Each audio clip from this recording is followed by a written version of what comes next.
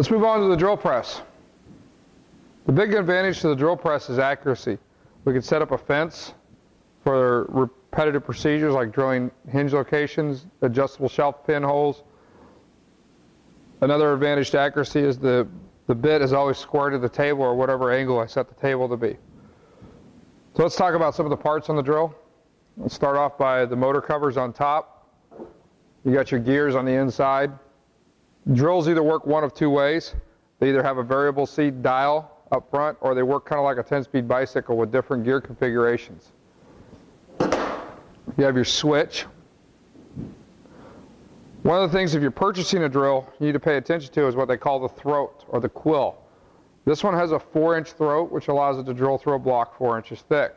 A benchtop bottle will have less of a throat, therefore only allowing you to drill through smaller blocks. Bigger drill presses, bigger throats. You have a chuck, just like on the portable drills. You have a table. Here, the way you make the drill come down is what they call a feed lever. And I can actually control with some accuracy how far down I come into the piece. This is called the depth gauge. On an older style drill, it may be a threaded rod with a bolt on there. You have in the back, you have a table lock.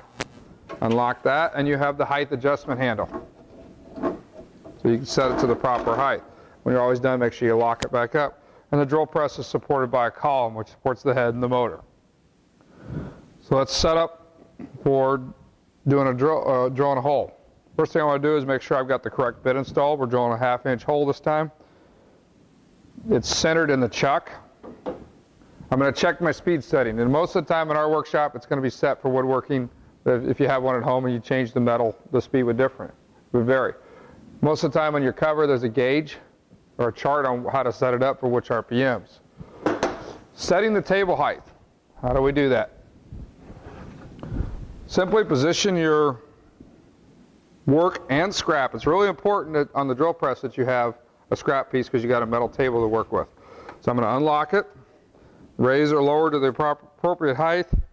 I want about 1 inch, maybe 1.5 inches, 2 inches at the most between my bit and the piece I'm drilling into. Because remember, that's affected by the throat difference, or the throat length. Okay? Now I'm going to set the depth. I'm going to remove my workpiece, and I'm going to loosen the depth collar, so that's all loose. And when I bring this down, I'm going to bring it down to where it touches the scrap. Now I don't want to lock it at that point because the bit has a point and it wouldn't draw all the way through.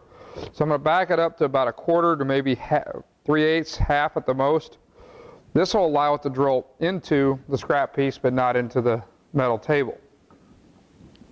So that's all. Our height and everything is set. Now it's time to secure the work. Which side of the table should I secure the work on? Or does it even matter? For safety reasons, I want to position the clamp on the handle side. Actually, the clamp can go anywhere. That works out. But the majority of the piece you want to be on the left.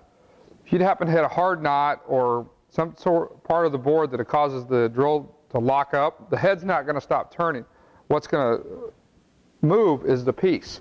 So by being it over on the left side, it's going to spin, it's going to hit the column. Now, I'm not standing in the best position, but this is for video purposes, so I'm going to, if I was standing right here with the board on the right and it locked up, it would come around and hit me in the rib. So again, board positioning is something you need to consider.